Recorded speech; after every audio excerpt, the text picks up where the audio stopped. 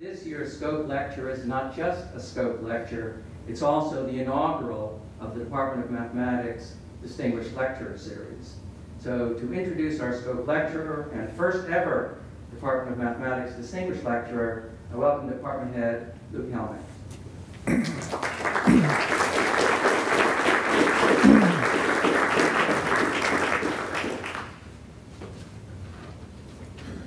Thank you, Dan. On behalf of the department, I would like to add my welcome to those of Provost Nielsen and Dean Salomon. We were pleased to see so many of our alumni and friends this morning at the brunch, and also here this afternoon. One friend of the department who traveled an especially long way to be here is Dr. Saari. We are extremely fortunate to have him here with us today.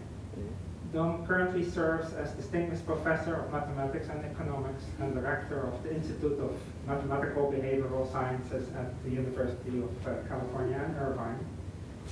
When it comes to a discussion of voting methods, we would be hard-pressed to find a more appropriate presenter than Don. He is widely cited in both academic and popular publications as an expert on the mathematics behind voting methods.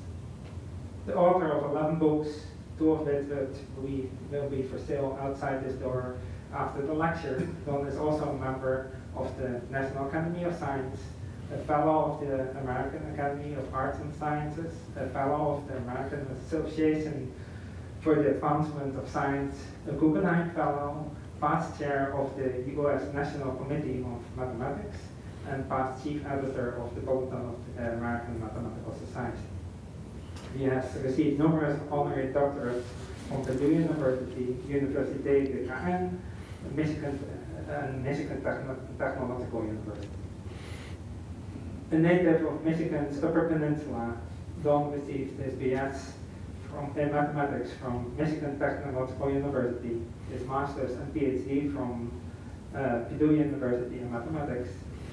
He was a member of the faculty of Northwestern University for more than 3 decades before moving to UC Irvine in 2000. He continues there his research in areas including the n-body problem, the border count, and the application of mathematics to the social sciences. Committed to excellence in teaching as well as research, Don is particularly proud of his numerous teaching awards, including being selected twice by Northwestern students as the university's most influential professor. I'm told he's also very excited that last week, when Northwestern's football team is back in the national rankings after a long, long absence. Now, ladies and gentlemen, I'm very pleased to introduce Don Saari. Thank you.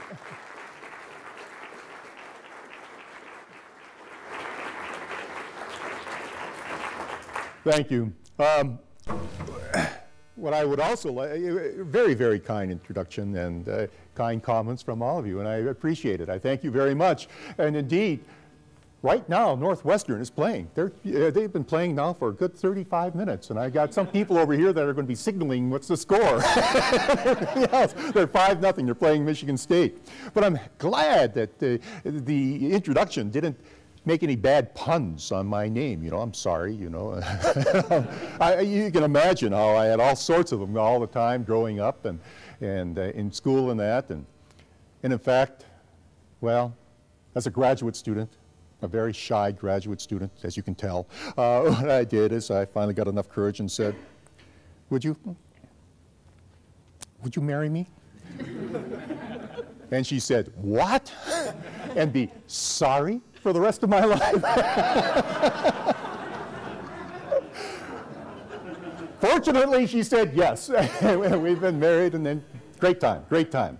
Well, let me tell you what I'm not going to talk about. I'm going to talk about the mathematics, the chaotic, the mathematics of voting, and what voting does and what it doesn't do. I'm not going to talk about this very, very chaotic year which we've had when we've had a cast of thousands, it seemed like. And 1 year, I think this 1 year has been a couple of years, hasn't it? And it's been chaotic. But that I'm not going to talk about, even though we now have reduced down to 2. And when you vote, by the way, I just learned one thing in North Carolina. North Carolina is now a battleground state, and I just learned one thing today.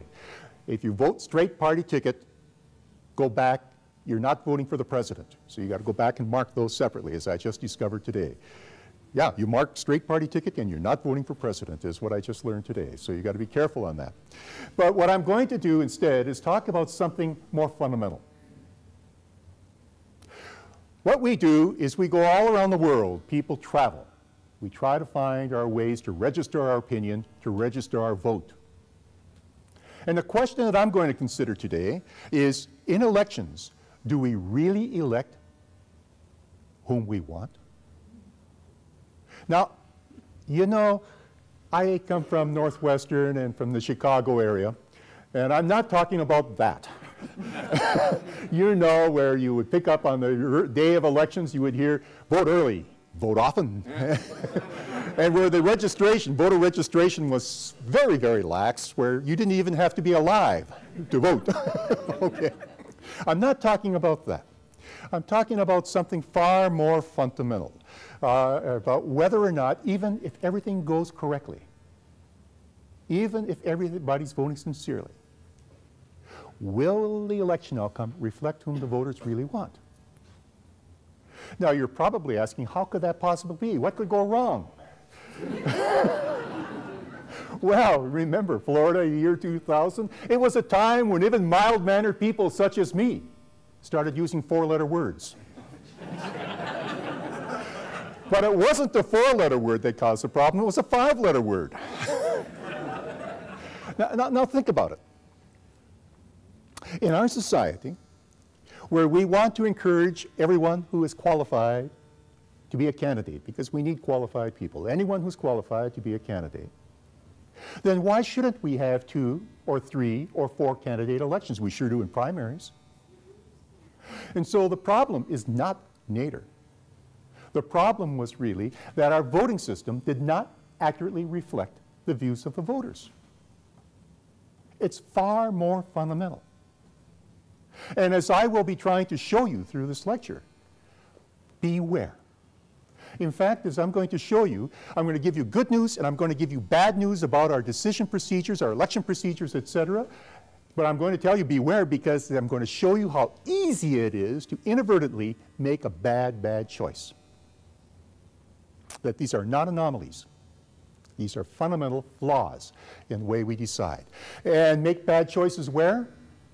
Well, I assume a lot of you here are, for example, make decisions in your daily life, maybe as executives, maybe as scientists, maybe as engineers, whatever. And where can things go wrong? Everywhere. Elections is just one special case of what I'm going to discuss. I'm going to concentrate on elections because they're easier for us to understand. We have an intuition about elections. But really everything I state carries over to business decisions, decisions in the science lab, statistics, statistics, football rankings. Now that's very important to me since Northwestern finally is ranked, at least up till today. And everywhere where we're talking about aggregation, because I'm talking about aggregation methods. If we're voting, we're taking your opinion, your opinion, your opinion, and we're combining them all together. We're aggregating. And so anywhere where we have aggregation, you're going to have problems. That was voting, that is economics, that's political science, the ranking methods, anywhere. And all of these problems I'm going to talk about crop up. But this is getting a little hefty. I understand there was going to be a party or something. And our dean, what he did is he appointed a committee to choose a beverage of choice.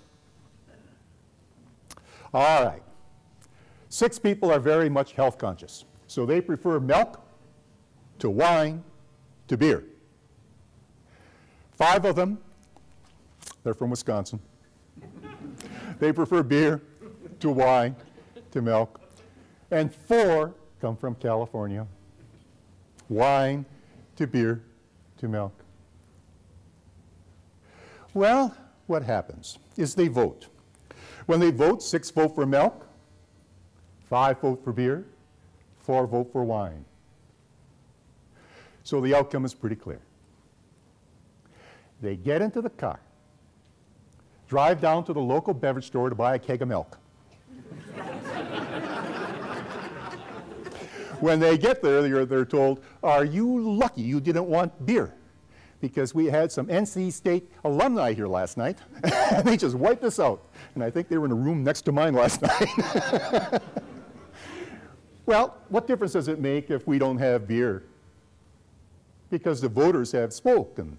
They have milk as first place and wine as last place. So clearly they're going to choose milk. Well, I mean, that's obvious, isn't it? Or is it? Let's take a look. Milk, let's see. There's 6. Uh-oh. The other 9 prefer wine. And what we end up with, and this is an example I concocted to show the dangers of what can happen. What ends up here is 60% of these people, nobody changed their opinion, 60% of them prefer last place wine to first place milk. We're using the procedure, remember, to get milk, wine, beer, the procedure that we use in all of our departments, the procedure we use in all of our universities, that we use in our elections, everywhere else. And yet last place milk, wine, is preferred by a landslide to first place milk. Anomaly. So let's try to find out what happened if we have milk and beer. Milk, beer. Again, 60% of these same people end up preferring beer to first place milk.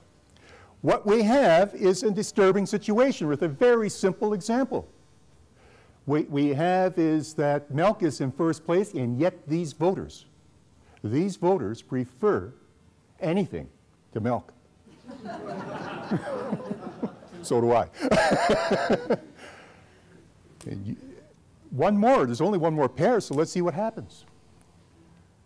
Beer and wine. Let's see, beer and wine. There we go. 2/3 of the people really prefer wine to beer. Now, if that doesn't trouble you, I'm bothered. Because what happens is, what we are using is we're using our standard voting procedure that we use every year in the departments and everything else. And what we have is, in pairwise comparisons, the outcome is exactly the opposite. Precisely the opposite. Now, you look like, Benton, you look like you like beer. On occasion, I have to have some. He wants beer. And so he's looking at my example here, and he's saying, oh, that's fine, that's dandy. You elected wine, you looked at milk, but what happened to beer? Can anyone help me elect beer? Can anyone help me elect beer here?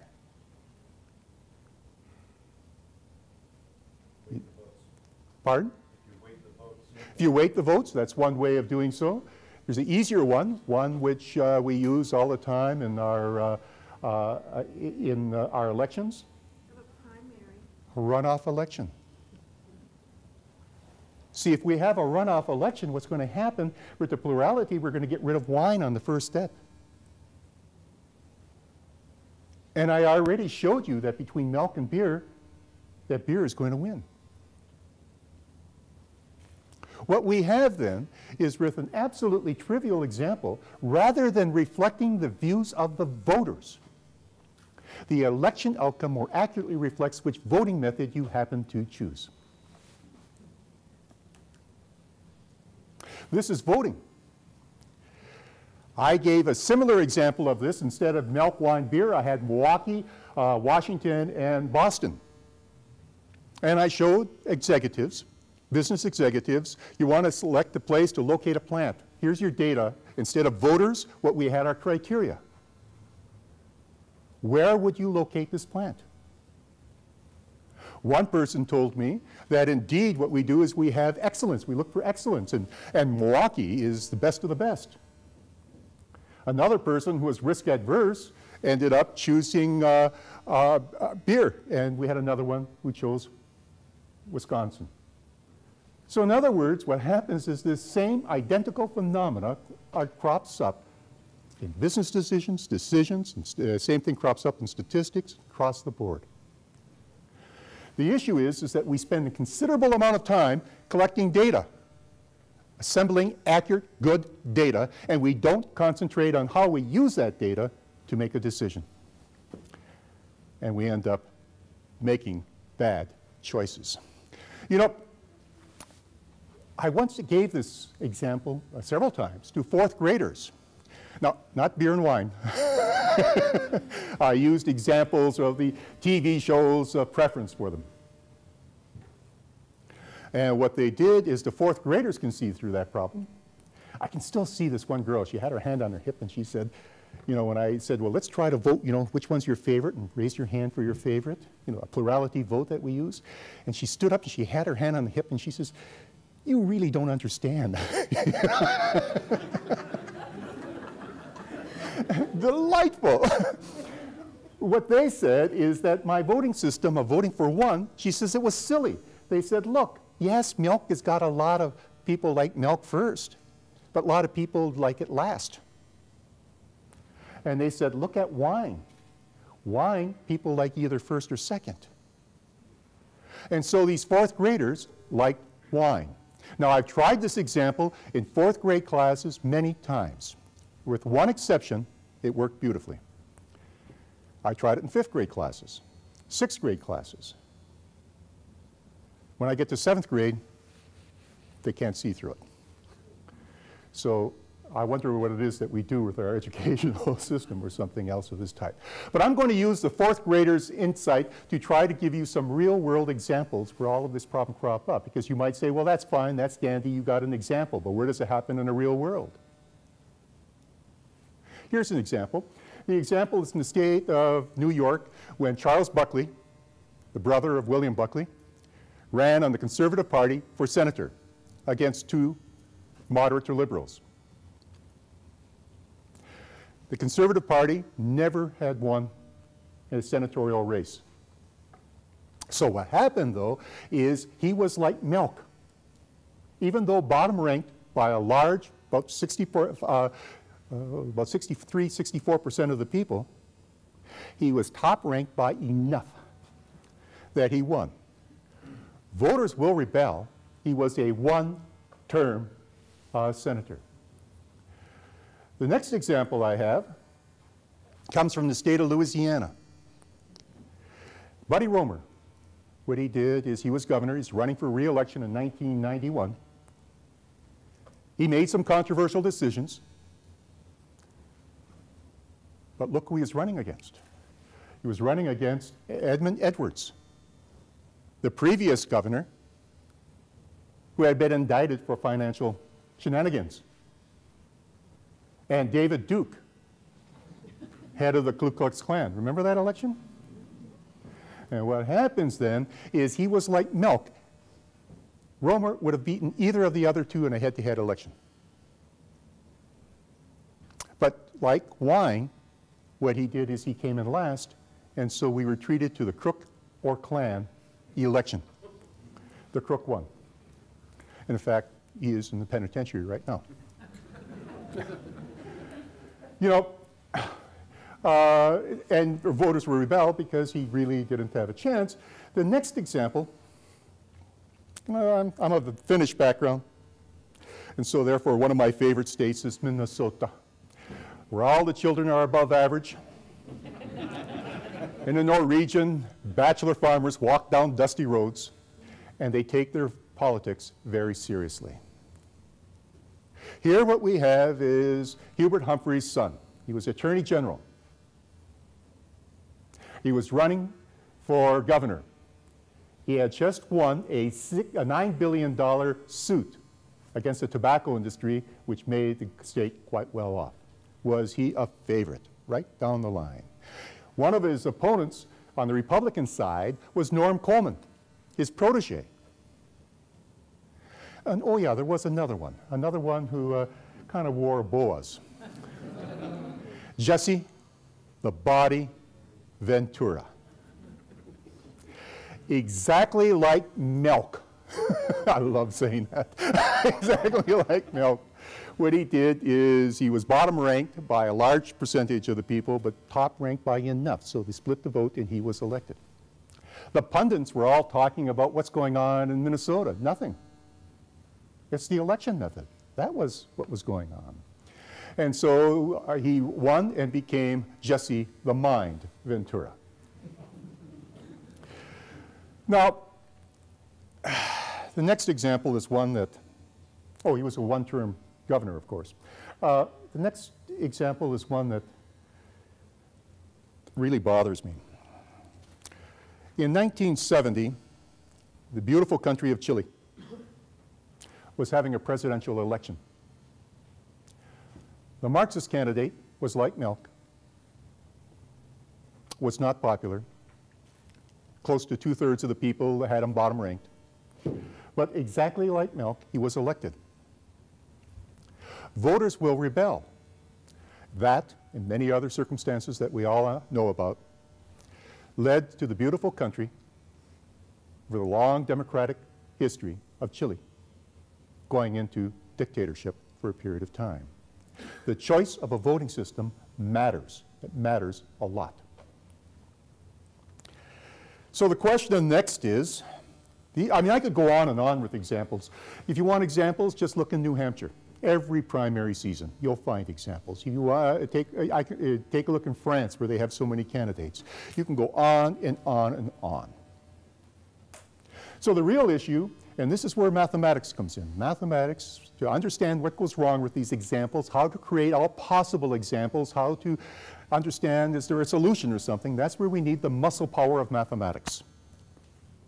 So the question is how do we analyze this? And the first person to question this was Jean-Charles de Borda, a French mathematician.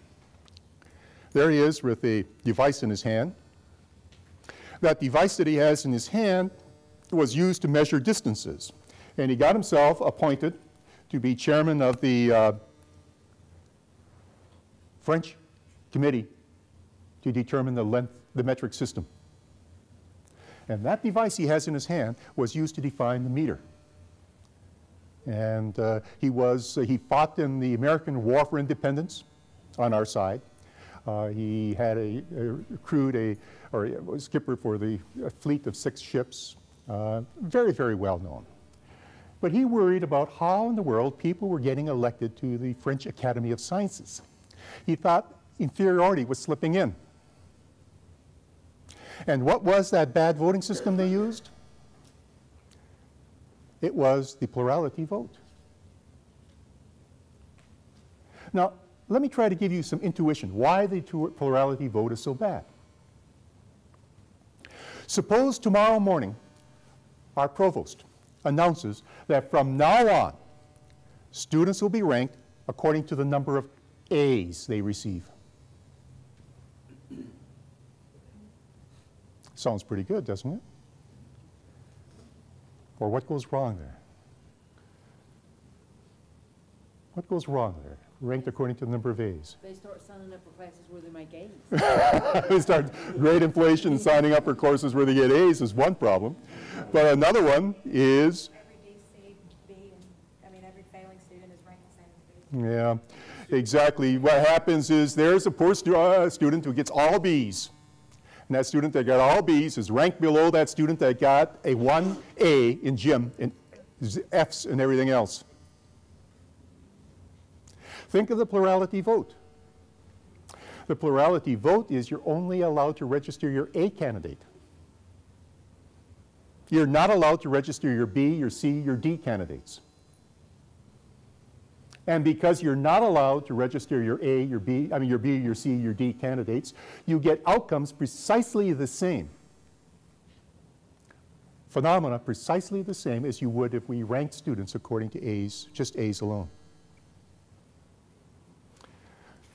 What Borda claimed is that we should have weights, we should give points, we should recognize our second place, our third place, etc. candidates.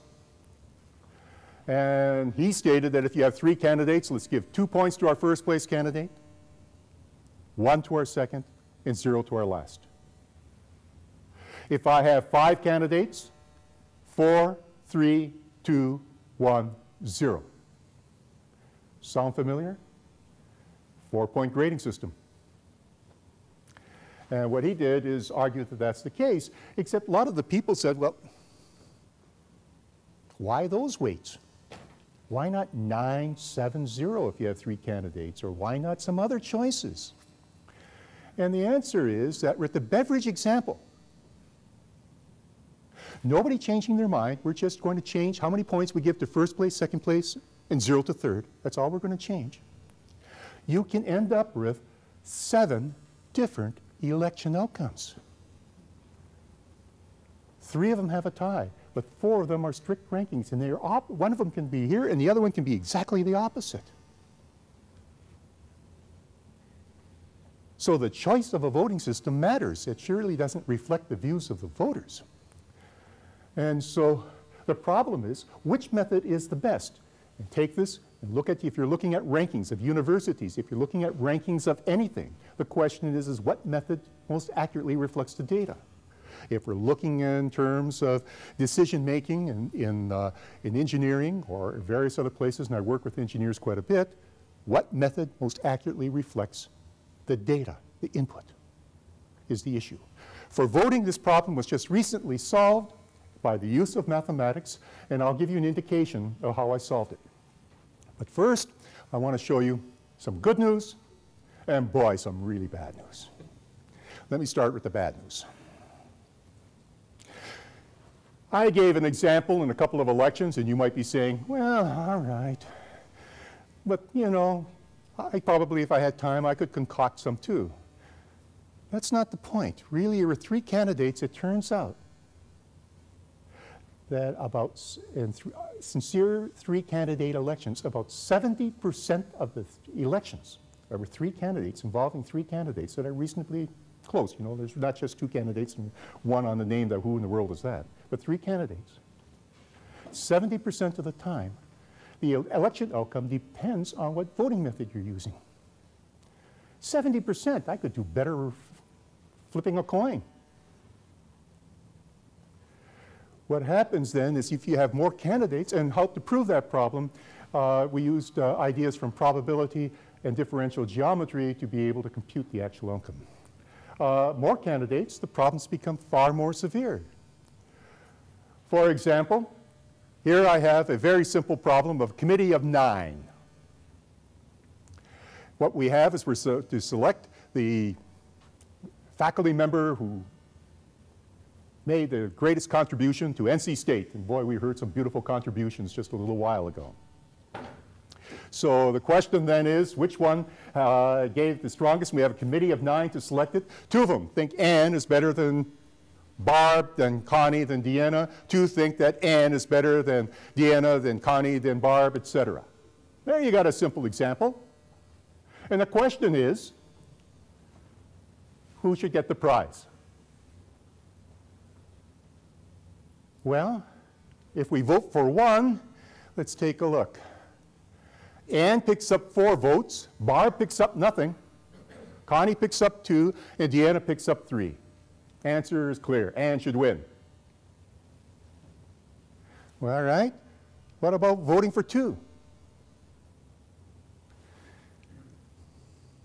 Ah, Barb picks up a lot. She has a lot of second place votes. Barb picks up a lot of them. Barb wins. Vote for 3. Well, be honest. Voting for 3 is just a politically correct way of saying vote against somebody, right? You're voting for 3 and you're not voting for 1. And take a look. If we take a look, Connie is the only one who's not bottom ranked. So Connie wins. 9 voters, and we got 4 candidates, and we got each, 3 of them anyway, can be the winner. Where is the mathematics hiding inside here that'll cause that, which is not obvious? And the second thing is who should be the winner? So I guess we could use the board account, 3, 2, 1, 0, and to try to find who do you think is going to win, Anne, Barb, or Connie? Barb. Connie. Barb. How many think Barb's going to win? Okay. How many think Connie? Anne? 1 Anne. Deanna. And what we have here is with this one simple example, it turns out that if I use different weights, I can get 18 different strict election rankings, 18 of them. And if I allow ties, I can get about 35 of them. This very simple example. If I'm not scaring you about what happened in your last election for a department chair, for a whatever, in the presidential primaries or anything where there's more than 2 candidates, then you should think again. And the outcomes can be significant. In fact, what happens is, how likely is it?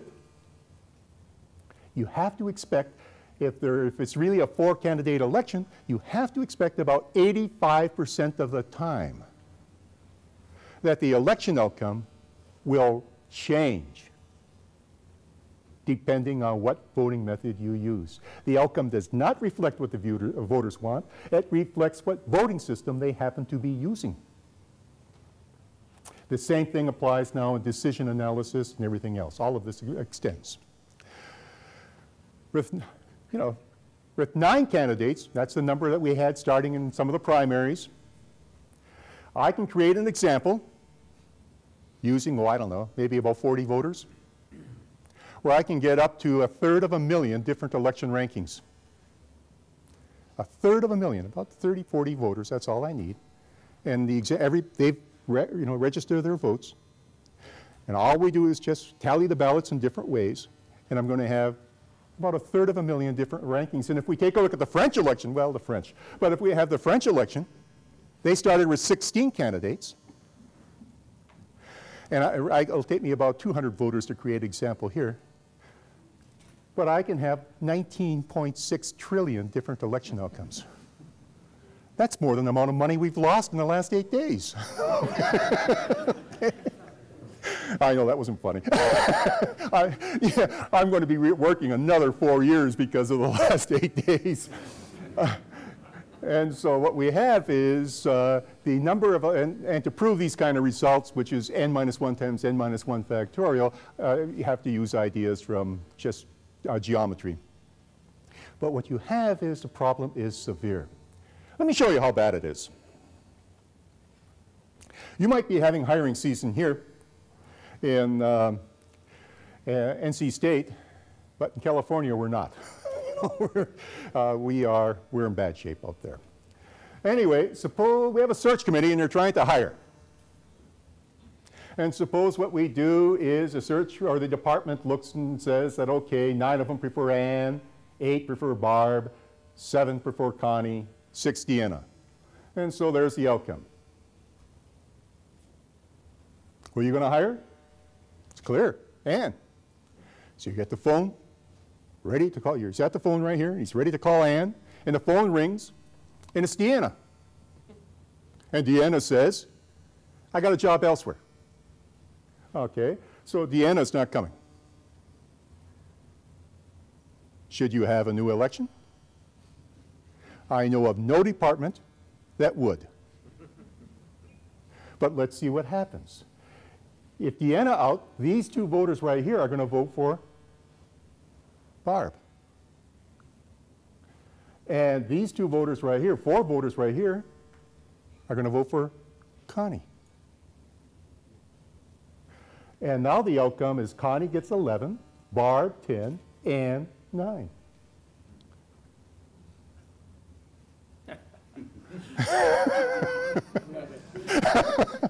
Oh, it gets worse. Because suppose it was Anne that called and said that she can't come. Let's take a look. Those 3 voters voting for Connie. These 6 voters voting for Deanna. Add them up, 12, 10, 8. The outcome now is Deanna is better than Connie is better. Oh, no. And in fact, what happens is if you drop any 1 candidate or any 2 candidates, and the outcome is just the opposite of what you started with. It's exactly the opposite. Try it. You can just take this example down, try it. Drop Connie and see what happens, or drop Connie and Deanna and see what happens. Drop any of them. You can do it good. You and I are going to do it after. Okay? And then what happens is the outcome. Now, as a mathematician, I mean, really the outcome seems to suggest that the real outcome, what really reflects the voters' views, is Deanna is better than Connie, is better than Barb, better than Anne, just the opposite of what the election had. So who do these voters really want? Do they want Anne or do they want Deanna? My viewpoint is they want Deanna. And so for mathematicians, the question is, how bad can it get? What else can happen? And this, it really seems highly chaotic. And most of my work has been in mathematical astronomy. That's where chaos was discovered. So I use ideas coming from chaotic dynamics, modify them, so that I can handle problems that come from probability, statistics, discrete mathematics, type issues of this type right here. And I found that the outcome is incredibly chaotic. If you have 5 candidates, A, B, C, D, E, all right? E is going to be dropped out. I'm going to ask you to rank them in any way you want. There's A, B, C, D. Who are you going to rank them in any way you want? I'll take B first. B first. Then E. Then E. And you say E's going to drop out? No, E's dropped out. Yeah, you can't drop E out. Okay, D. D. C. C. And A. Okay.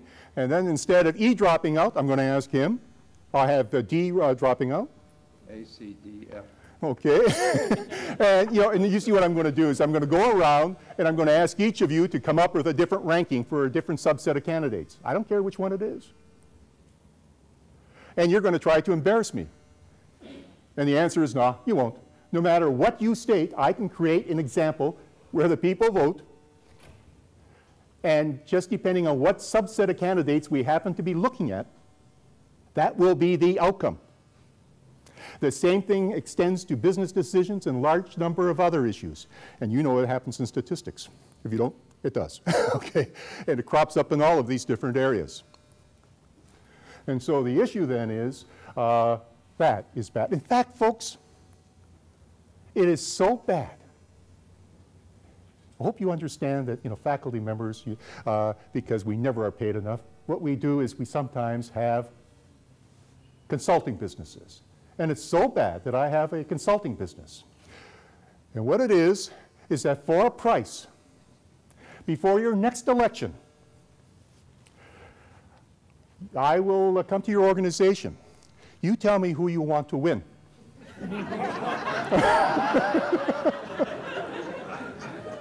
I will talk to everyone, and I will then design a fair election method.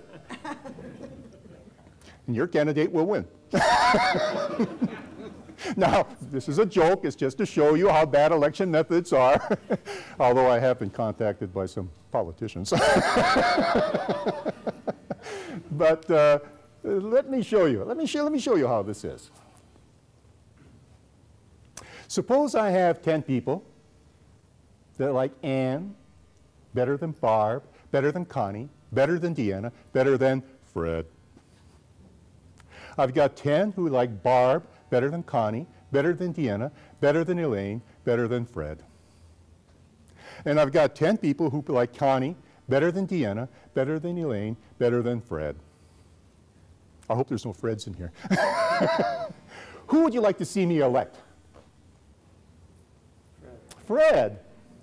Well, I'm going to have to charge more. Because everyone is unanimous. Everyone prefers Connie to Deanna, to Elaine, to Fred. Can anyone help me elect Fred in a fair method that all candidates will be considered, not Chicago style, a fair method? Any ideas?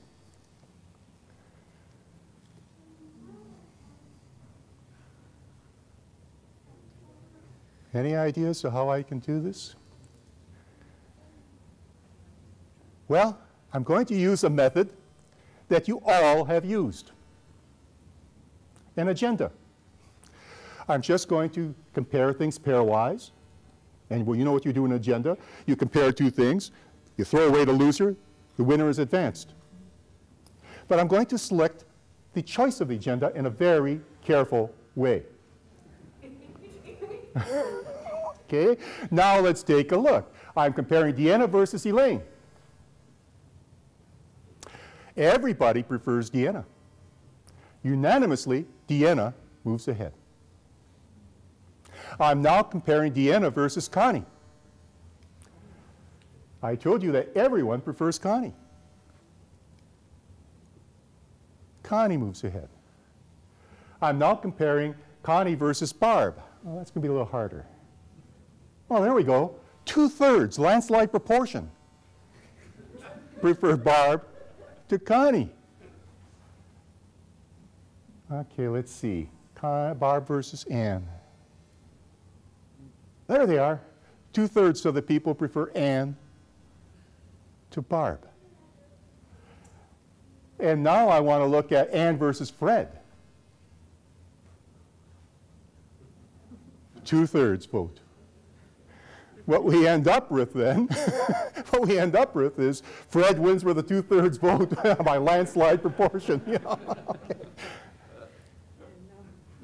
Think about it, and you probably have recognized this in some of your own elections, in some of your own places.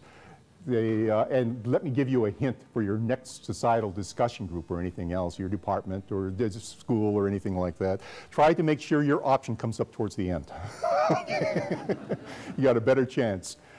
In fact, what happens is that a lot of people might say that we make decisions by consensus.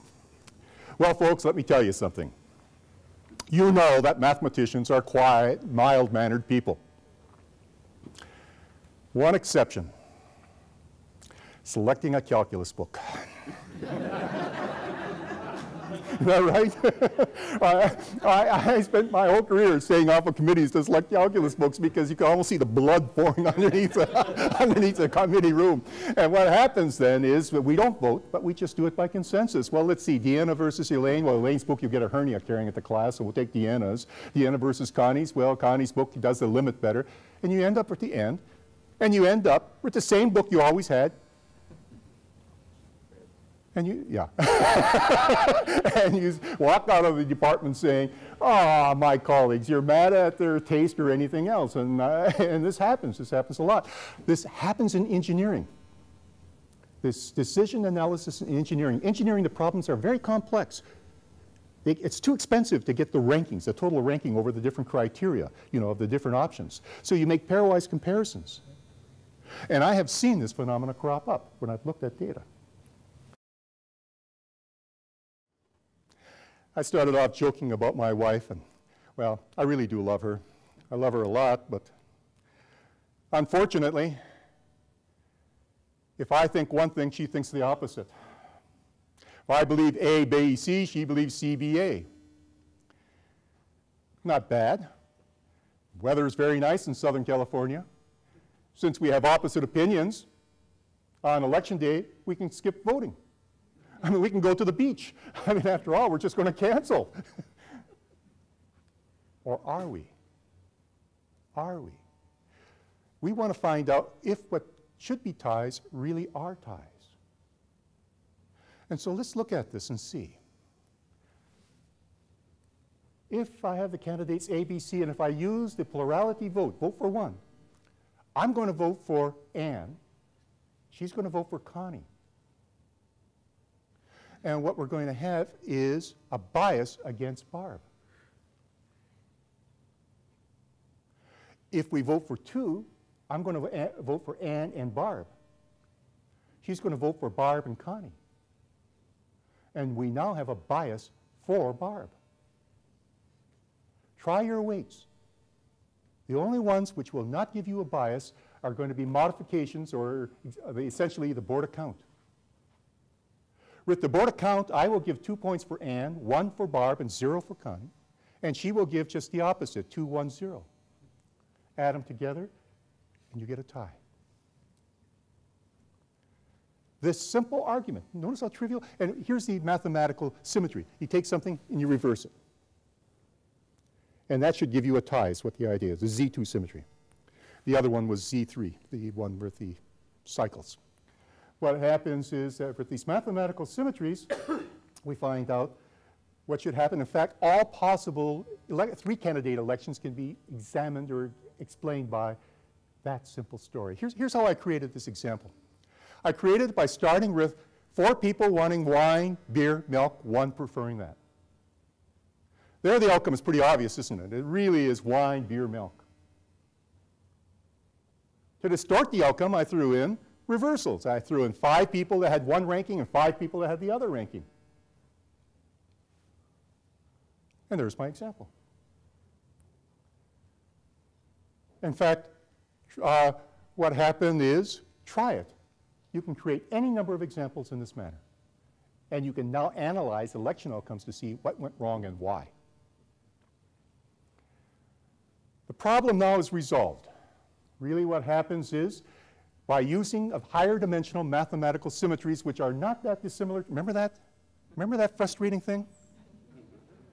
It's not that dissimilar to this. What you're doing is the kind of mathematical symmetries and orbits of mathematical symmetries you're using is called the Reith product of permutation groups. What does that mean? You know, you got that Rubik cube, and all you got to do is get that blue on that face, and you twist it. Oh, darn, I screwed up the other face, or something else like that. It's where symmetry actions that affect one face mess up what happens on another set. And so just like trying to figure out how to do the Rubik cube means you have to go through a bunch of different symmetry type operations. To understand what happens in voting, you have to separate the different interactions that you have here. And the answer turns out to be very similar. The board account is the unique choice where the outcomes reflect the voters' views. That is, the reason is that you have the symmetry, the same number of points between first and second and third, etc. And that gives you the extra symmetry so that you get rid of all of these ties. So you write down any of these symmetries that you get, orbits or symmetry groups. That should be a tie. Only the board account will give it a tie, throw it in its kernel. None of the others will. And so you can understand where all the biases and all the problems crop up now. And so the question is, there are other issues, like, should you use the board account? At Northwestern, they said, Don, you've been lecturing on voting. Why don't you lecture to us? No. They finally leaned on me, and I couldn't escape it, and so I did. Worst case scenario. You know what they did the next day? They changed the voting system to the board account. Now, I didn't want the board account. The reason is I understood that the other method we were using was keeping me off of committees. And then the board account came, and then I decided to move to California. Most of my examples came from this book right here, Chaotic Elections. This was written not for experts. It's written more for lay people type, more people in this group type level. And then the other one just came out last week, Disposing Elections. This gets rid of the problems of Arrow's dictator that you may have heard of, or a lot of the other problems which arise. And with that, I say thank you. Thank you very much.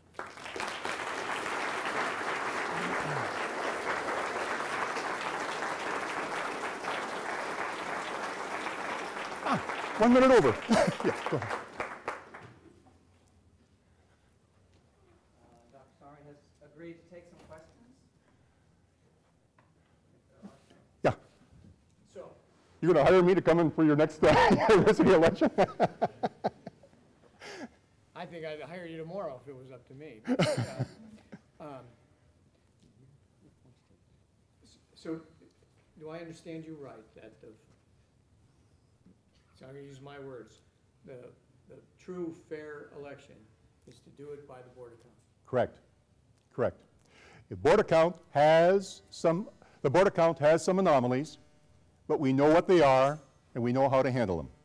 Any other procedure you have, any other procedure, there is a strong probability that you're going to have an outcome which does not satisfy any consistency election statement, that doesn't satisfy where the outcome just clearly is off. In fact, people in engineering there's a couple papers based on mine where they're talking about making engineering decisions using a form of the board account. Yeah, absolutely. So would you, if you were to procedure, would you skip the primaries and just go to a single election so you don't have a two-stage election like we have now? You know, here's a nice pragmatic problem in terms of what would we do with our election procedure right now. First of all, pragmatically, we'll never get rid of it because we have the Electoral College. And you take a look at New Hampshire and Vermont and a lot of these other states, they would be silly to ever vote to change the Electoral College. Why? Who's going to go to New Hampshire then? Who's going to go to Vermont? I'll guarantee you in another week you're going to see some politician, one of the 4 candidates, up in Green Bay, Wisconsin, in short sleeves, with snow coming in the background, talking about their election campaign. Who would go to Green Bay in their right mind? And I'm from north of Green Bay. The point is that it will not happen because states will lose goodies. Second problem that we have is that our campaign today is the following. We have 2 parties. And the candidates that come out these 2 parties usually reflect the ideology of these parties. That's why a lot of the people in the middle feel frustrated almost every year. I think that if what we did is use the board account, or a version of the board account, and there's reasons to use different versions of it, that if we use that, we would have candidates which more accurately reflect closer to the middle of society, and we wouldn't have some of the strong differences which we have seen in the last several elections. So I hope that's an answer to your question.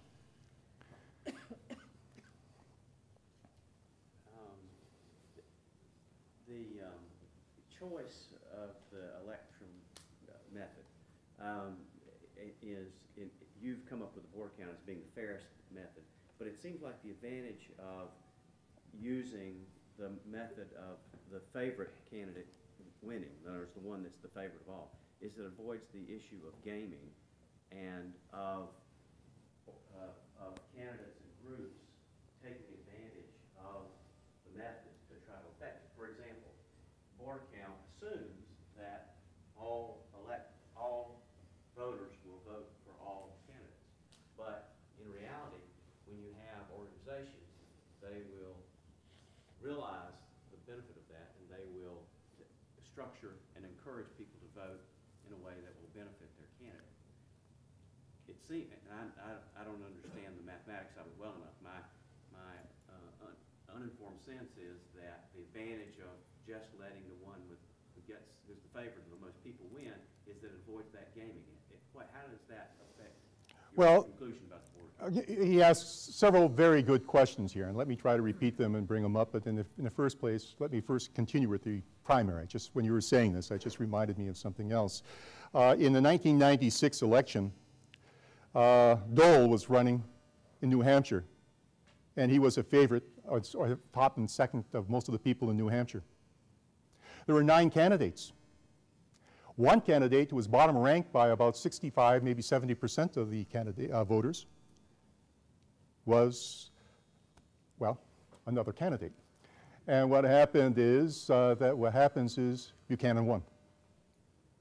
And the Republican Party, this is with the vote for one, and the Republican Party was all upset what went wrong with the voting system. What went wrong with the voting system is they're using the vote for one. That you can so often get outcomes that clearly do not reflect the views of the voter if you vote for one. Now he asked a couple of other questions. He says, what about in the board account? What's going to stop you from, if you have 5 candidates, just voting for one? Very simple. What you do is if you're going to vote for the board account, really your vote is to give a differential over what you had before. So if there's 5 candidates, 4, 3, let's say 6 candidates, and you're going to vote for the top 5. 5, 4, 3, 2, 1. If I vote for 3 candidates, it'll be 3, 2, 1. If I vote for 1 candidate, it'll be 1. If you don't do that, you are highly, highly encouraging people to be strategic and to truncate their ballot, just as you stated. But once what you do, no, it's not in the board account. That was a good question you raised. But once you as I said, once you raise an issue, by understanding the mathematical structure, we can now go and analyze it to try to figure out what goes right and what goes wrong. Second thing, what about strategic voting? You can still vote strategically. Well, I'm a mathematician. I don't care what method comes out best. I'm looking for the mathematical structures of decision analysis. So I had a reward out for my students to find something bad about the board account. They said, well, what about strategic voting? And so I analyzed it, and it turned out that the plurality vote is the worst. And the board account was the least likely to be susceptible to this. The reason is, again, symmetry. Remember that problem? Here's a rectangle of area 1. What rectangle of area 1 has the smallest perimeter? Square, right? What ellipse has the smallest circumference? A circle. Symmetry gives you the smallest boundary. But if you're going to be strategic, you've got to jump over the boundary. And it is precisely the symmetry of the board account which minimizes the likelihood of being successful manipulator. And if that's not enough, I'll give you about 4 or 5 other ways to try to handle this issue. But indeed, thank you for that good question. Indeed, what happens is, as I stated, once we understand the mathematical structure behind these issues, you give a pragmatic problem, and an answer should be forthcoming within 24 hours. Not 2 years like it has been in the past. Isn't there a presumption in the board account that the candidates are scaled according to the numbers? For example, if you had a four-person election with Matilda Hunt, Genghis Khan, Adolf Hitler, and Mother Teresa, you're forcing me to say who is good amongst the other three bad. Would there be some danger that... No, you would have truncated balloting then, and we would have exactly as you stated here. And also, as I stated for the math department, when we had 1,000 candidates, then we had 4 positions, we used the board account only for, you could vote for 4, and you would have 4, 3, 2, 1. So there's many ways to get around that. There's another way, a question which is associated with it. Why don't you give me 10 points? And let me just split the 10 points in any way I want. Oh, is that horrible?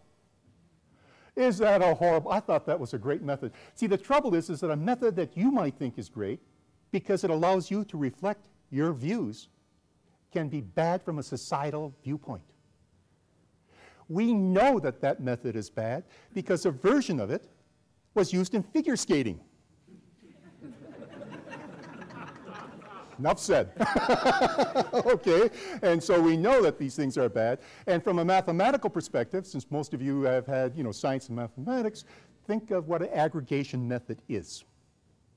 An aggregation method is where you take I don't have a sheet of paper here, but if you take a big dimensional thing, your preferences, yours, all of them, and we squeeze it down. And you try to put it down on top of a ranking on the paper. Well, there's going to be a lot of overlap, depending on how you squeeze it and position it. Think of the board account as finding the right orientation for putting that paper down, because the right things go in the kernel. Now, think if I give you too many more options. Instead of a sheet of paper, I've got a cardboard box full of things, and I've got to try to squeeze it down. When the domain becomes much, much larger, what happens is when you try to squeeze it down, you have much more overlap, and paradoxes are all over the place, and some of them you cannot avoid at all. Okay. Yeah. What about the Concordat method, where you... Which one? The Concordat method? Condorcet? Sorry? The Condorcet method? No, I suppose he was French. Yeah. where you treat, so an election with multiple candidates, you treat it as each candidate running an election against each other candidate. Yeah. I live in, in Orange County, and that was the home of John Wayne. And in fact, at our airport, there is a picture of, there's a great big statue of John Wayne walking down, ready to pull it up and let him have it, And the Condorcet method is really the John Wayne method of voting. What you do is each candidate goes against each other, and the winner, one still standing at the end, is the winner. So a Condorcet winner is the candidate that best wins, that wins the most elections, pairwise elections. All of them, you have to win all of them. Sounds pretty good. Sounds very good, and when I started in this field, I thought that was the gold standard. But it turns out it has very bad properties. Let me try to give you a sense of this because I'm running over. And I'm taking these ideas now and I'm carrying it over into multi-scale analysis in terms of nanotechnology, et cetera.